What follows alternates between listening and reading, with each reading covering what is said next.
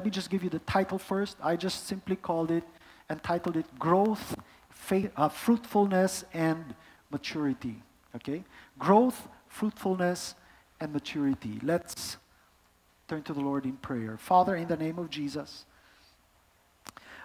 we know that these that we see up here behind me are your will for us. You want us to grow, you want us to be fruitful, and you want us to mature. Now show us, Lord, how you work this out in our lives, because we are all called to this, and we just want to be able to understand your ways in this kingdom as we navigate through life, oh Lord, and have to deal with many issues that come our way, whether it be on a personal level, family level, health level, business, job, schooling, whatever it is, Lord. You cause all things to work together for our good. And our good is always to draw closer to you and become more like you. So show us, Lord, and I pray that this will come forth clearly, that we might all understand your work in us, to us, and eventually through us. May you be exalted and glorified in all this. In Jesus' name, amen and amen. Okay, I want to do something a little different in the sense that I want to be able to change gears a little bit, if you understand that expression. You know, this last several weeks I've been talking about the blessing of God and how He wants to bless us. And that's so true. I really believe that with all my heart. Okay? But the blessing is not the primary goal of God. Okay? The blessing that He wants to pour out into your life. He wants to do it, but that's not His goal. And there are things that He wants to do far greater than just blessing us. Okay? And I want to be able to focus on that today. And it's really to sort of bring a greater sense of wholeness to the messages that I've been preaching over the past, 2 months now, I think. Okay? And so, let's look at this. In Genesis chapter 12, most of us, we probably even memorized this already. It says, I will make you a great nation, I will bless you, and make your name great, and you shall be a blessing. I will bless those who bless you, and I will curse him who curses you. And in you, all the families of the earth shall be blessed. Okay? Now, clearly in this verse, this was given to Abraham. For those of you that have encountered this passage, this was given to Abraham. God had just called Abraham out of his people, and He said, this is what I'm going to do. I'm going to bless you. Okay? I have a purpose for all of this. And eventually, as you read his story, and going all the way to the New Testament, you will find that Abraham is the father of our faith. We connect to him because he predated the law given through Moses. He came about a couple of hundred years before Moses. And so the law was not yet given. God had given a promise. And God said that the law will never supersede the promise. The law was given for a season until the seed should come. That's Jesus Christ. So the law has an expiration date. And Jesus came to go back to the promise and bring us back to the promise, because by the law no man will be saved, He said. Okay? Now, clearly in this passage we see here, God wants to bless us. And many times we underestimate the capacity of God to be able to bless us.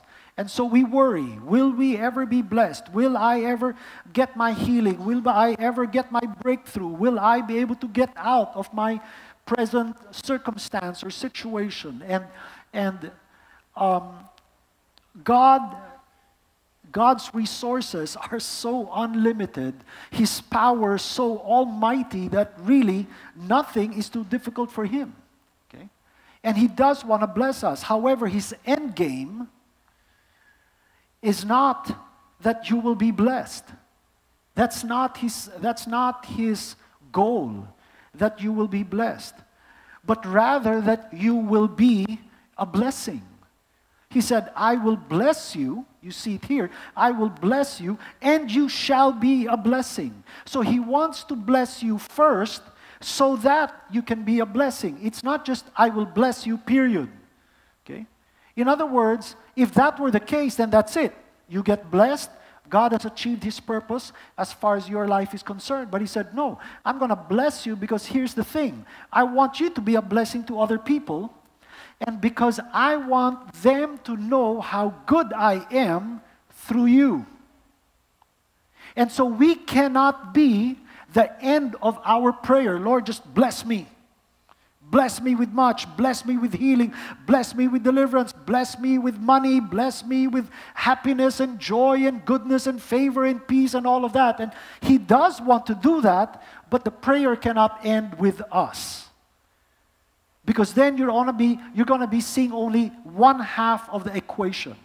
You cannot have simply 1 plus 1 and you don't put anything on the other side of the equal sign. Because then by itself, it does not make sense. It's half a sentence. And when you don't have the other side, it doesn't balance out the equation. I want to bless you. That's one side. But the reason is so you can be a blessing. That completes what God wants to do through you. And until you see that other side, well, until we see the other side, the blessing may elude us, but because God is good, He'll still bless, but not to the extent that He wants to.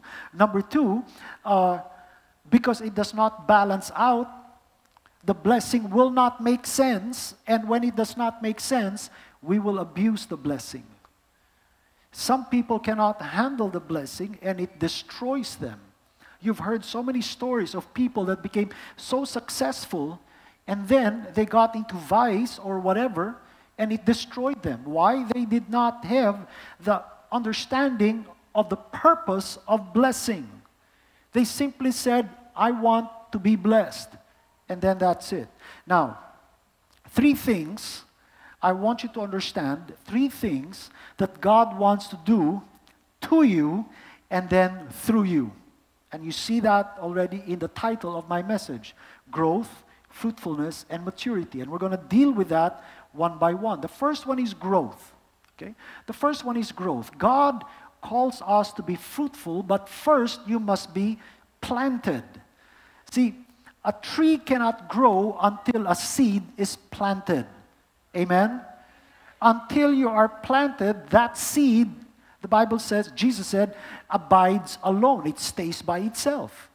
The potential of the seed will never, ever come forth until it is planted. Now, the Bible tells us that we are a planting of the Lord. In Isaiah 61, it says to console those who mourn in Zion, to give them beauty for ashes, the oil of joy for mourning, the garment of praise for the spirit of heaviness, that they may be called trees.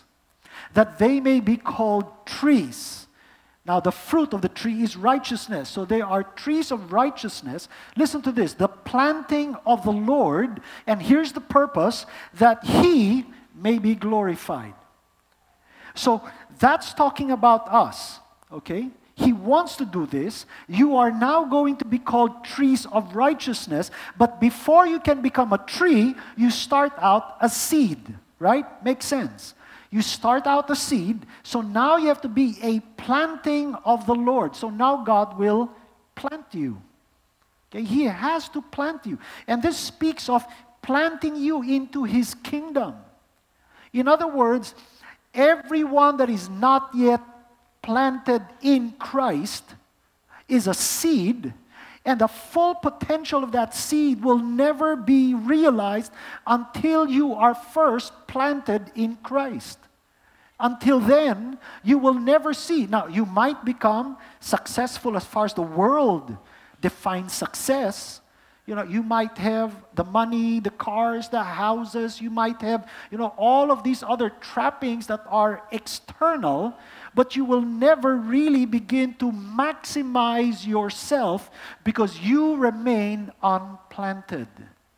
And so the seed abides alone. The first thing you need is to come into the kingdom. That's where you are planted. Now, here's the thing about planting. The seed doesn't choose where to be planted. The gardener does, right? If he says, this mango seed, which will become one day a mango tree, I'll just throw it wherever, and wherever it falls, that's where it will grow. That's usually not what he does, because what if it falls in the middle of your driveway? Nothing's going to happen to that seed. He has to intentionally dig a hole and plant that seed in a place of his choice. That's why we are a planting of the Lord. And that's why when you and I bring people to Christ, we need to invite them to service. And not just say, well, just wherever. It doesn't matter. They're not going to grow. They need to be planted. And that's very important. Now, if, for example, you're on vacation, and you go to a different place where you don't live and you don't go to church there because you're from here. Maybe you go to Davao, you go to Hong Kong or whatever, and in the process, you win someone to Christ. Help them look for a church. Don't just say, well, you're already saved, just God bless you. No, help them as far as you are able. Help them. If you have to go on the internet and look for a church, and check out the church. Is this a good church? Is their theology good? Do they have care groups so that you will be discipled properly and so on? And these are ways of ensuring that this seed, that God used you to bring a seed into the ground. It's still God who saves, not you and me. But He used us. What a privilege. Now, let's not abort that seed by just saying, wherever you want to go. Okay? We need to be planted. And just like a plant doesn't decide on its own, I will uproot myself, because I know the gardener planted me here, but I don't like it here. The view is nicer over there. I want to transfer over there. And so the plant just gets up and crawls on its leaves, right? And just goes to this other side and say, well, I like it better here, so I'm going to dig a hole. I'll stick my roots in. I'll cover it, and this is where I'll be. Okay? Plants don't do that. Okay? I don't know if you noticed, but if you ever have a favorite tree, or something maybe in your house, we have this tree in our farm. My lolo planted it about 100 years ago, okay? And it's a big acacia tree. The last time I went to the farm, it's still there. It's still there. I'm not worried that one day I'll wake up and it'll be on the other side of the house. First of all, it's so big. We planted it. We built a tree house. My dad actually built a tree house there. And we can fit 25 people in that tree house. That's how big that tree is, And ever since I was a kid, that tree was already there. I mean, all my life, the tree was grown up. I never saw it grow. My lolo, my dad's dad, was the one that planted that there when he was a little kid. So that tree is over 100 years old. And you know what? Here's a miracle. It's still there. It's still there. Even if the tree says, the tree's up there, so I really don't like it here. Well, tough. That's where my lolo planted you. You're going to stay there, The tree just doesn't uproot itself. It submits itself to the hands of the gardener, right? See? And that's where you grow. That's where you grow. God, you have to trust God that He knows where to plant you so that you can bloom. Now, the reason why we become a little disappointed, okay, in God's plan is because we are still very me-centered. Okay?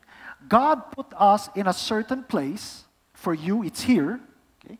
Put you in a certain place, not just so that you will have a nice view and you will be planted, but because you have certain gifts, talents, and abilities that are perfect right here in this place. In other words, we have to have a mindset of giving to others instead of receiving from others.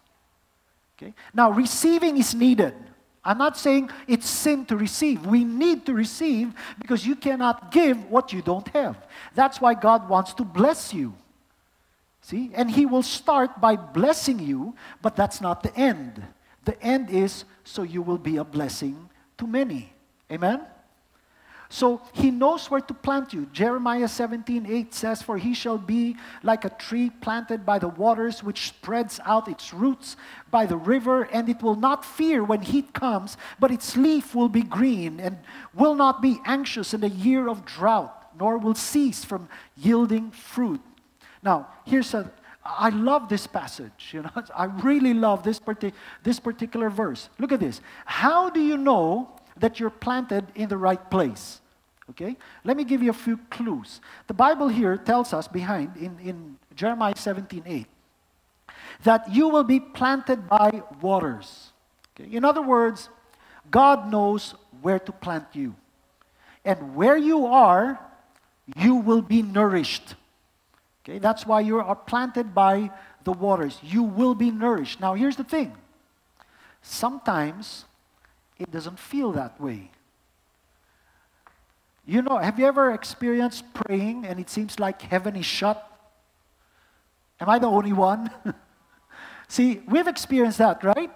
You've been praying, but your situation goes from bad to worse. Have you ever, it's like, Lord, I think you hit reverse here, The first time I drove an automatic car, I was always manual, right?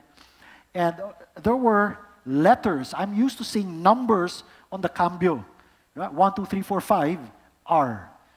But here it was P, R, N, D. It's like, what's all this, P is first gear. I mean, why not F, right? And so somebody was teaching me, P is park. D is drive. N is neutral. And this friend of mine said, and R is race. So I kicked it into R and stepped on the gas. Can you imagine how surprised I was that the car was not going in the direction I thought it should go? Now, my ignorance is not an excuse. The car was designed to work a certain way. I can think R is race all I like. And I said, why didn't they use B for backup? Reverse doesn't make sense. B, backup, that makes sense, So I thought, reverse, rewind, and all that stuff like that. But anyway, sometimes it doesn't feel like you're going in the right direction. Sometimes it feels like God forgot your address. But He knows where He planted you. And it's always by the rivers. It's always by the rivers. Here's the thing. In the beginning, it might feel like things are going well. Somewhere in the middle, it's like God forgot you. But if you can wait that out, you'll find that God is faithful. Amen? He really is. Here's another sign.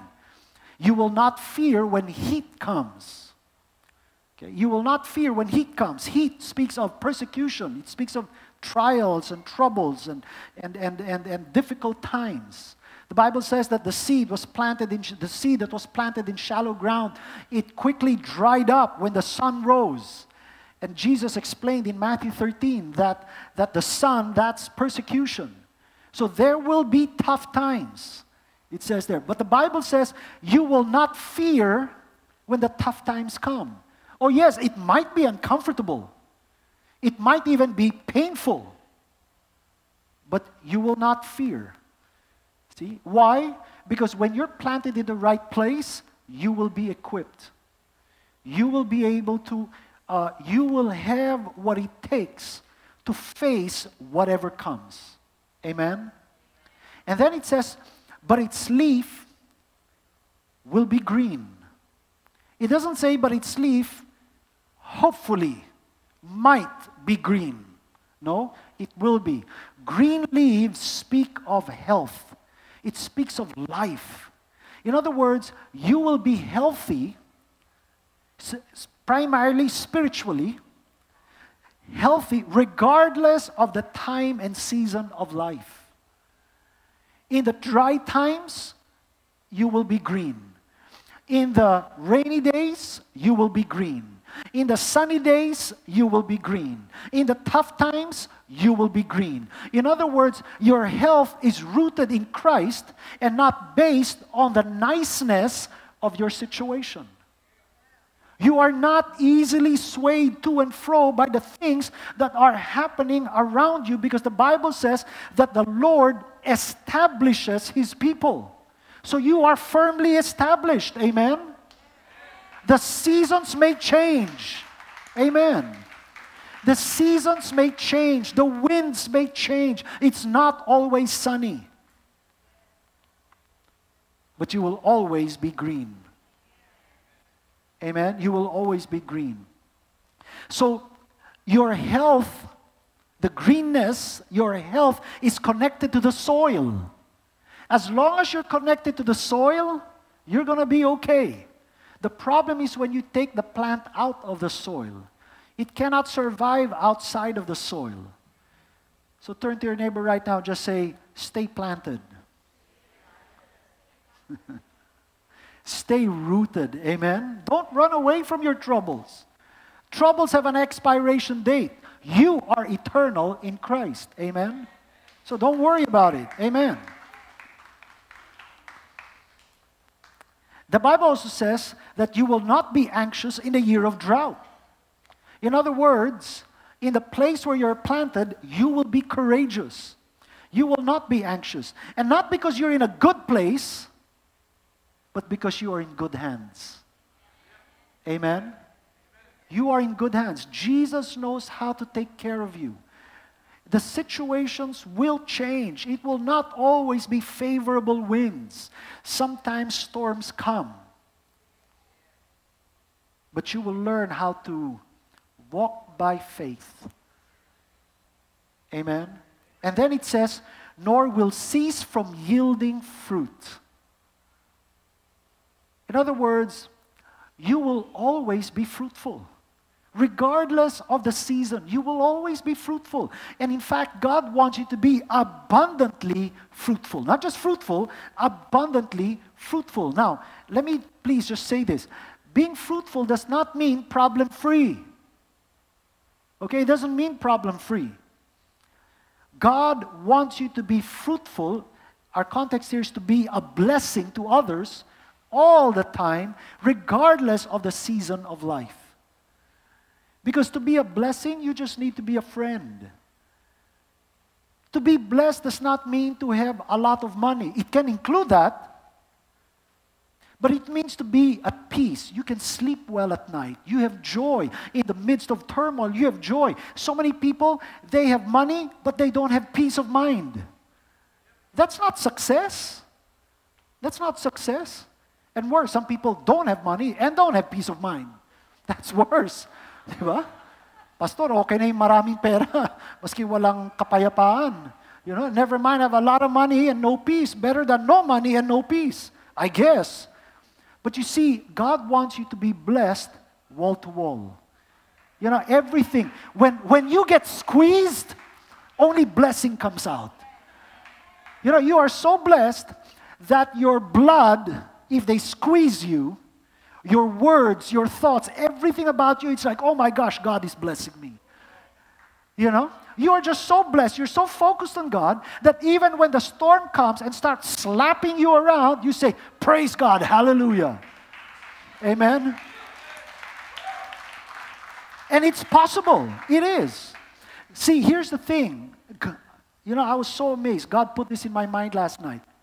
Fruitfulness begins in the mind.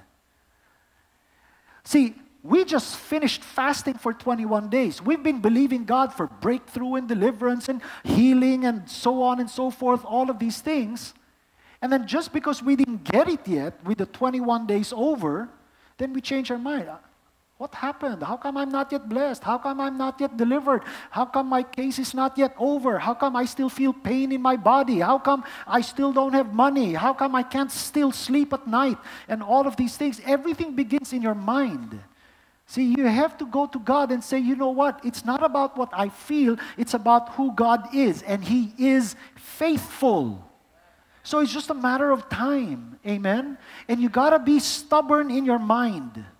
You got to be stubborn in your mind. I was just talking to someone this morning, and she was getting a little discouraged, And I said, there are two things that help me when things start coming against me, and I'm starting to feel discouraged. I remember what the Lord spoke to me many, many years ago, a couple of decades ago. And He told me this: do not trespass into the property of discouragement.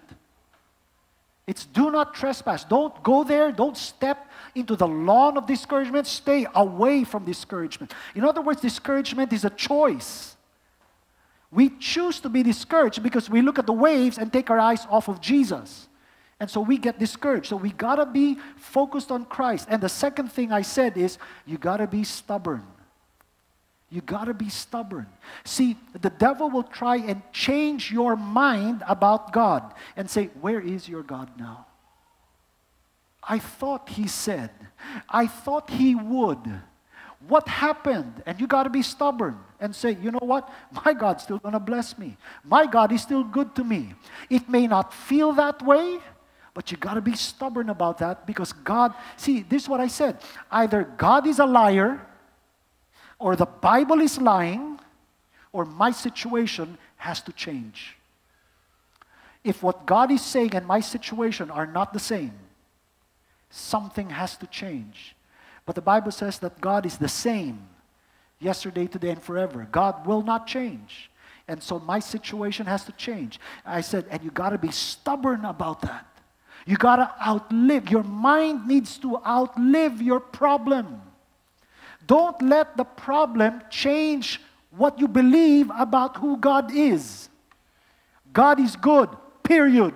All the time, period. No, exclamation point, mark. Amen? Don't change your mind.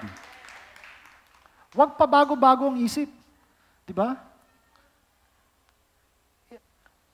I like how they say it in Bisaya. They would say it in English, do not 2 by 2. Diba? Ayaw pa duha-duha. Oh, do not 2 by 2. In other words, don't be double-minded. God is faithful or not faithful. Make up your mind, but you cannot row your boat in 2 rivers. It doesn't sound good in English, no? It's nicer in Tagalog. You cannot mamangka sa dalawang ilog. Di ba? Yeah, it doesn't make sense. So, don't row your boat in 2 rivers. Or you will learn ballet and do the split. That's painful. Whew. Look at this. Psalm chapter 1, verse 3. He, that's you and me, shall be like a tree planted. See, God keeps on talking about planting. Okay? He shall be like a tree planted by rivers of water that brings its fruit in its season. So you're going to be fruitful. Whose leaf also shall not wither. You'll always be green. And, I love this, whatever, everyone say, whatever. Whatever he does shall prosper. Whatever he does shall prosper. Now, here's the thing, okay? I read the Bible and it says, whatever he does shall prosper. And then I look at my life and say, how come my life doesn't seem to be following that? And so now you have a slight dilemma. Either this is lying or my life has to change. See? But the thing that we need to understand is that when the Bible says prosper, it's not always about having good times. It's about to prosper scripturally means to be a blessing regardless of your situation. And that's something we need to understand. That's why whatever he does, it's not like, wow, I might as well get into business because I will be prosperous. Every business I start will make money. How many of us know that's not true? You will prosper in the area that God created you to be in, not to do whatever you want to do. He's not obligated to prosper us to do what we want to do, but what He wants us to do. Amen? So the question is, do we really believe this? Or do we want to change the Word of God to fit our circumstances? And this is the trouble sometimes. Trouble, if I can use quotation marks. This is the trouble sometimes when we teach faith. Because sometimes what you're saying doesn't match what you're experiencing. I'm healed. And then there's all of a sudden this sharp pain that hits you. Now, are you going to change the confession of your hope? The Bible says to hold fast the confession of your hope. See? I suppose that's why they call it faith. Okay. Believing what you still cannot see. Second thing he wants to do is fruitfulness. Now, this is the tricky part. Okay? It's fruitfulness. God is faithful to make us fruitful, but He has His way of making us fruitful. In fact, in the kingdom, there is only one way that God does it. It's called pruning. John 15:2, every branch in me that does not bear fruit, He takes away. And every branch that bears fruit, He prunes, that it might bear more fruit. First of all, we need to understand something about pruning. God only prunes His people. Every branch in me, in Christ. See? Now that means there will be branches that are not bearing fruit. And there will be branches that are bearing fruit. And so what He does is He prunes. The word prune means to cut away, to cut off, to excise, to take it away, to separate from the tree. That's what it means to prune. Now, He does not prune the fruit, because that would not be called pruning, it would be called harvesting. So He doesn't prune the fruit. He doesn't even prune the branches that have fruit. He prunes the branches that have no fruit. And it's not because He's mad at us for not bearing fruit. It's just that that area is taking much needed nutrients to bring to the fruit. So when He prunes, it's not because He's angry. He prunes because He is excited that you are bearing fruit. And He wants to help you become even more fruitful. Amen? That's the purpose of the pruning. However, and this is what I said, the tricky part, because pruning hurts. Pruning hurts. See, God is old-fashioned. He doesn't use anesthesia. Let's numb this branch first before I cut it off. You know, let's numb this area of your life before I take it out. Usually it's not the case. He just exercises His sovereignty and says, this is going to have to stop in your life. And it hurts. I remember when I stopped smoking, you know, God told me to stop smoking. He was pruning that out of my life because it was not beneficial to me. And He did it in such a way that from 2 packs a day to 0, cold turkey, overnight, and I never went back to cigarettes ever again. I felt no difficulty, there was no craving, nothing, 0. And that was easy, it was sovereign. But when He told me to stop drinking, that was a little difficult. You know, my screwdriver tasted like turpentine. But because I really enjoyed drinking, I forced myself to drink this screwdriver that tasted like turpentine. I was a vodka drinker and tequila, and it started to taste really bad. And stopping was not easy, but it was not beneficial. And He says, no, that needs to go. That needs to go. That's not going to help you become fruitful. So it means to cut away. He prunes the leaves and the stems, those things that are not bearing fruit. Anything that does not contribute to your calling, to your effectivity, to your purpose, to your destiny, He will take away. He is faithful. And these are not necessarily sinful things. They just don't contribute to what God has called you to do. See? God wants you to be focused. Life is too short. The devil wants to distract you. So the purpose of pruning is not just fruitfulness, but more fruitfulness. In other words, you're already fruitful because you're planted by the rivers. You're already fruitful. God made you fruitful. You were created fruitful. You are fruitful. Now God wants you to be more fruitful. And there's only one way. It's called pruning.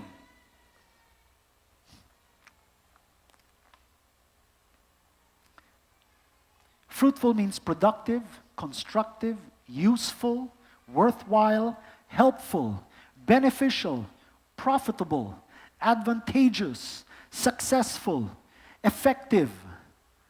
These are all synonyms of fruitfulness. This is what God wants us to be. Anything that will take away from all this, God will take away from us. See, when a seed is planted, it requires a tremendous amount of care. You got to make sure there's enough sun, water, fertilizer, the soil is good, and all of that. But the moment that seed becomes a tree, like that acacia tree I was talking about in our farm, my dad, now who lives in our farm, he doesn't have to check on the tree and water it. He just leaves it by itself. We've got mango trees. Our mango trees, they just bear fruit every year.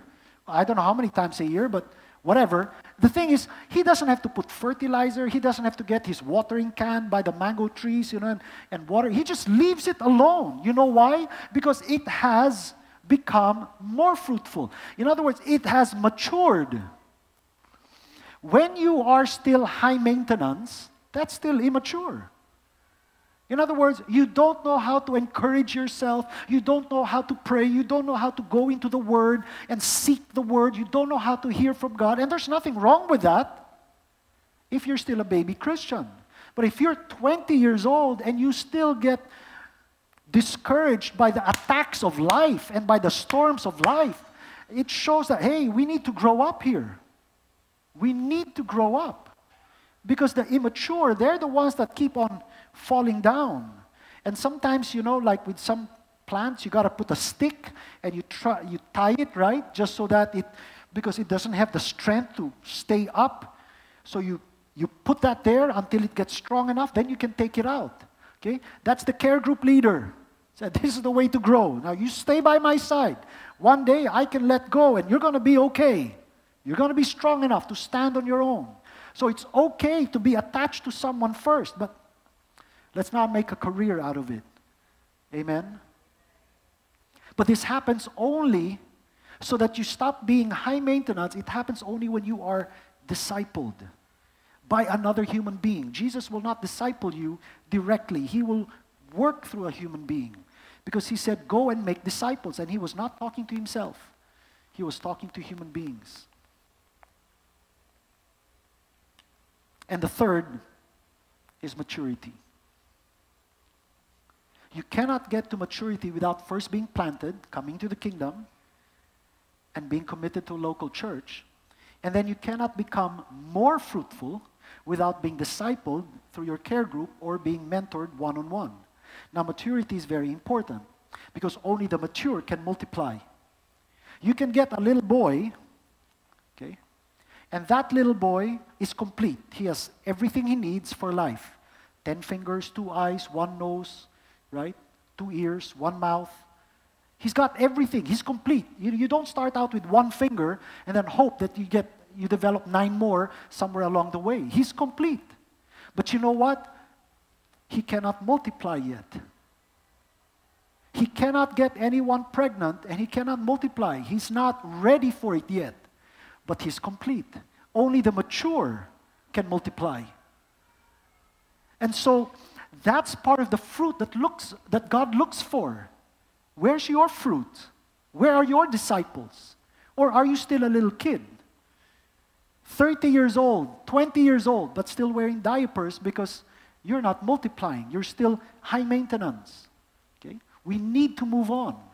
Look at this. In Genesis 1:28, then God blessed them, and God said to them, Adam and Eve, be fruitful and multiply. In other words, you have the DNA to multiply. You have.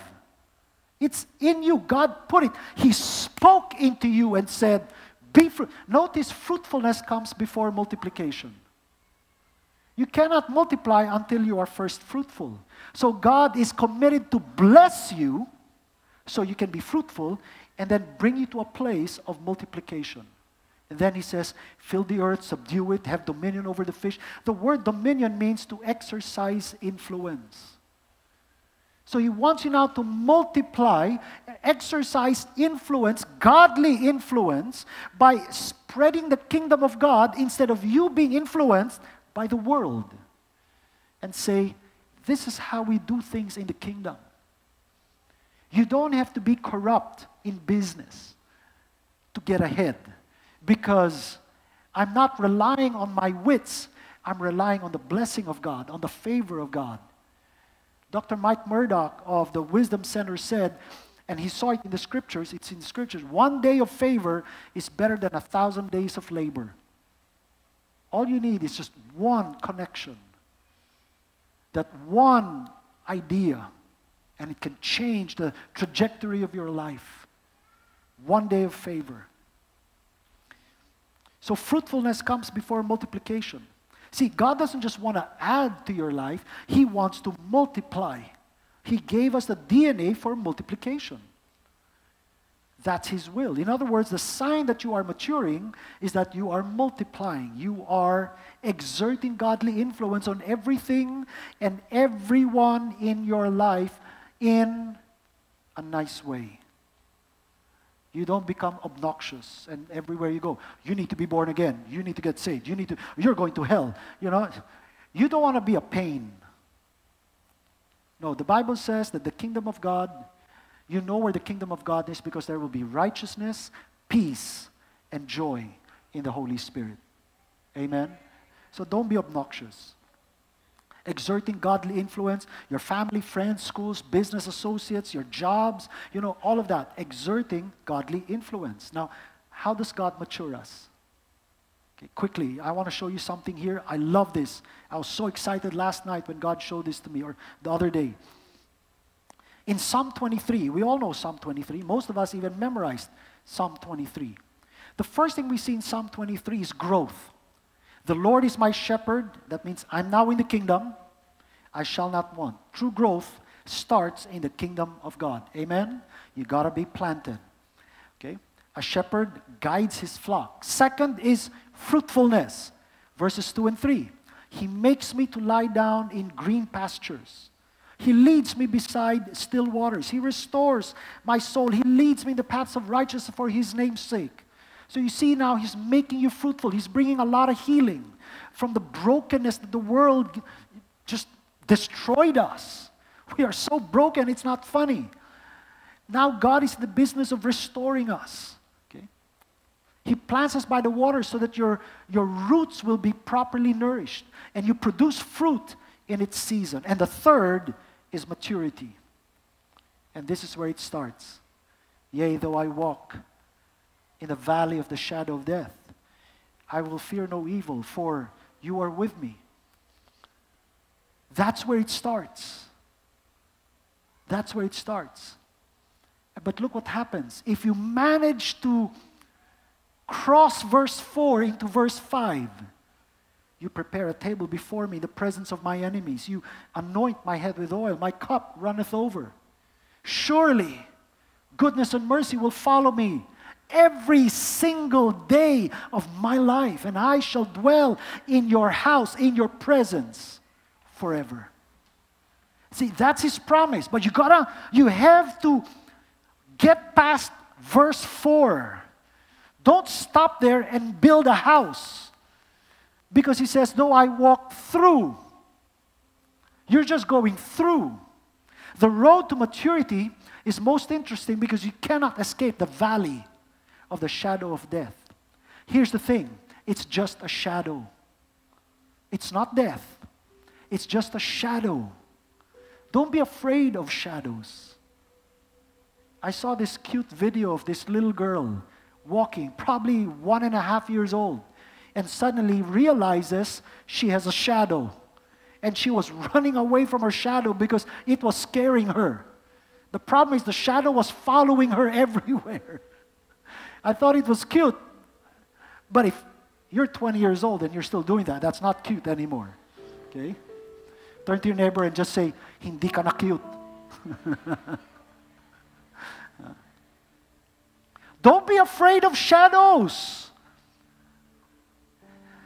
All this pressure you're feeling now, shadows. Shadows, they're all shadows. You're praying for financial breakthrough. That financial pressure you're feeling, shadow. That health issue, shadow. They're all shadows. There's the verse that says, I will not die, but I shall live and declare the goodness of my God in the land of the living. So you stand, Lord, you said, I'm standing on this, you said. If nobody will encourage you, encourage yourself in the Lord. That's what David did. The thing about the shadow of death is that it feels like death. It hurts like death. But remember this, you're a tree. Sorry, you were a seed. Seeds are not buried. They're planted. You bury the dead. And you know what? They stay dead. Zombies don't exist. Except in the movies and TV. There are no zombies. They will not come out of the ground. They are dead. They will stay there. But you're not dead. You're a seed. You're coming out of the ground. Amen? Your stay in the ground is temporary. The seed will outlive the soil. It will outlive its burial ground, its burial place, because you are not buried. You are a living sacrifice, the Bible says. Amen? Which means you are alive. You're not dead. You're alive. But the thing about being buried and being planted is that they feel the same. And it's so tempting to listen to the devil who will say, you're buried. It's over. You're not getting your breakthrough. You're not getting your church building. Your church is not going to grow. You're not going to get your healing. Your husband's not going to come back to you. He found someone else. And you're standing what God has put together. Let no man put asunder. I'm calling my husband back. I'm calling my wife back in the name of Jesus. And you call and the devil says, he doesn't love you anymore. Forget it. He loves someone else. She chose someone else. You're a lousy husband. It feels like you're buried, but you're planted. Don't ever forget that. Turn to your neighbor and just say, you're just planted. You're coming out. Amen? You're coming out.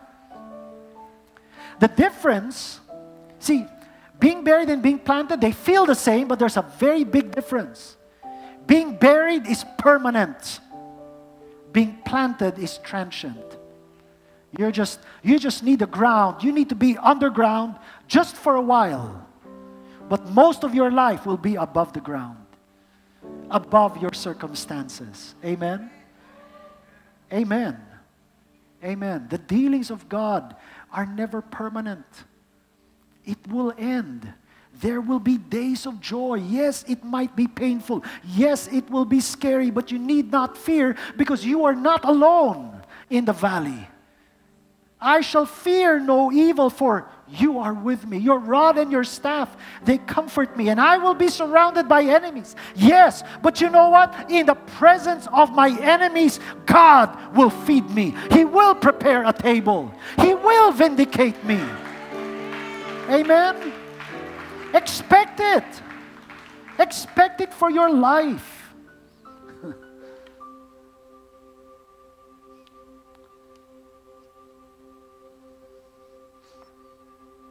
But see, like I said, being blessed or even being more fruitful, that's not the goal. Because if you're grapes, God is not interested in more grapes. He wants you to produce more grapes, but not because He wants more grapes. He wants wine. Because when you leave grapes by themselves, they rot, they spoil. But when it's converted to wine and you leave it by itself, its value increases. the flavor becomes so much richer because it's wine. It's no longer just grapes, fruitful. He wants wine. He never said, and your grapes will overflow. He said, and your wine will overflow. But here's the thing. The grapes have to be crushed to produce wine. Otherwise, all you'll have are raisins. And He did not say, and your raisins shall overflow. No, He wants wine. So now He will have to crush. And sometimes that feels worse than the valley of the shadow of death. Because the valley of the shadow of death, it may smell like the devil. But the crushing, that smells of God. You can't blame the devil for the crushing. That's God, through and through. Because the devil will never increase your value. He wants to destroy you. He wants you to rot on the vines. He wants your fruit to fall to the ground before its season. That's what the devil wants. But Jesus is faithful to make you wine. But He will crush, and it hurts. It hurts. But you can't turn grapes into wine without crushing. And God takes a risk. Because when He starts to crush, you might walk away. And you might accuse Him of abandoning you and forgetting you. But He never left you. He's the one that does the crushing in the winepress. If you've seen the wine presses of the time of Jesus and the times of Elijah and the times of Samuel, it's a press that I wish I just got a picture of it. It's a press, and there's this huge millstone. They put all the olives or the grapes there. And there's usually a person or a bull that just tied to that thing, and it walks around, and that heavy stone just crushes all the grapes and crushes all the olives. And it hurts. Literally, it's a valley. So that stone stays in its place, and the grapes cannot fall out of the crushing place. He keeps you there. And it feels like dying. And yes, oftentimes it is. But the Lord doesn't want you dead. He wants you profitable. He wants you useful and pliable in His hands. That's what He wants. And that's why He said, and I go back and end with the first passage I started with in Genesis chapter 12. He says, I will bless you, and you shall, not you might, you shall be a blessing. How much? All the families of the earth shall be blessed through you. Now, either God is lying, or He wants to bless you this much. But you gotta go through the pruning, and you gotta go through the crushing. And yes, it hurts. But God is faithful. He knows what He's doing. Amen? He knows what He's doing. Trust Him. You will come out of this, and you will come out stronger than ever. So trust Him. If your breakthrough's not coming yet, that's okay. That's okay. Trust that God is faithful. Amen. Right now, you know what? I want to pray for you. Some of you, thank God for the breakthroughs that we started receiving during our fast. But let me tell you something. God told me, patikim lang yan. That's not it yet. There are more. There is more for you. Amen? But some of us, we just need a little bit more pruning, a little bit more crushing. Because if not, the blessings are going to destroy us. And He doesn't want that. He wants you to control the blessing so that it's channeled properly. Amen? But some of you are going through some pruning right now, and some of you are going through some crushing right now.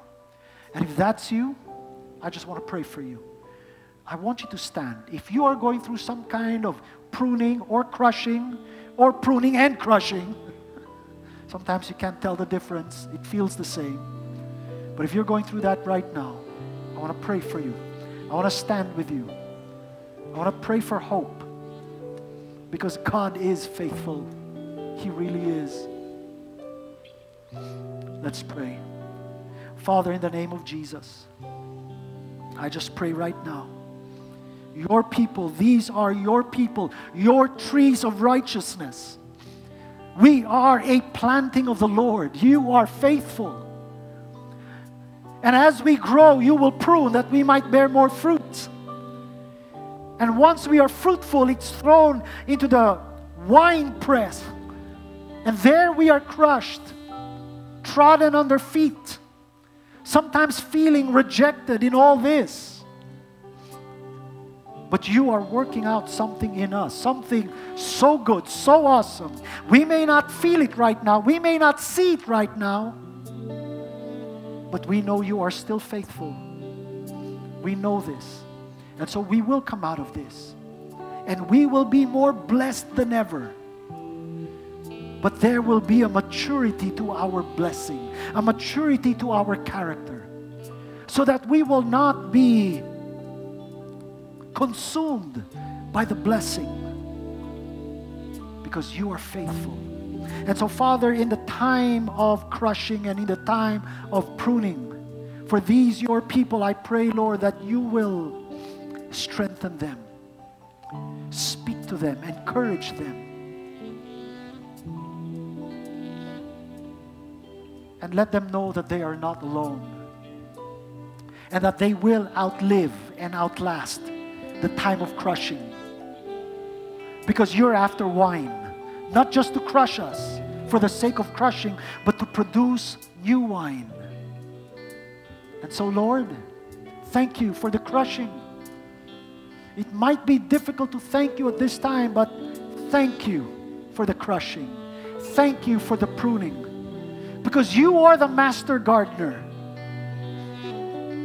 And we will come out of this far better. And once we are wine, then we can truly be a blessing and bring joy. Your word says that wine maketh the heart merry. And there will be joy that will come out of us. Joy that is contagious. Joy that will influence and turn the atmosphere of death and gloom. And we don't have to compromise. We don't have to be influenced by the world, because we belong to the great influencer, the unchanging changer. And so thank you. Thank you, Lord. Bless your people, oh God. Bless them. Let them know that they are going to come out of this well. I pray for strength. Not just physical strength, but strength on the inside. Strength to withstand this storm that they're facing right now. Storms always end. And the sun still rises every morning. The sun is as faithful as you. It rises every morning telling us there's always a new day. Always a new day. And so it might be night right now, but the sun will rise again.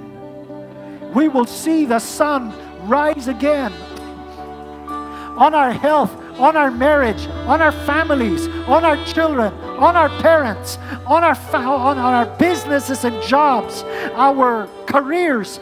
The sun will rise again, oh Lord, and you will be exalted. And so we thank you.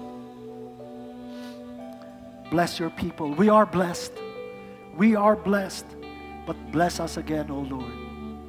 Enlarge our tent, Father, that we may not cause pain. And I thank you, Father. I declare a blessed week ahead. I declare your goodness, your mercy, your strength, your favor, your joy, your shalom, your peace, O Lord, upon everyone.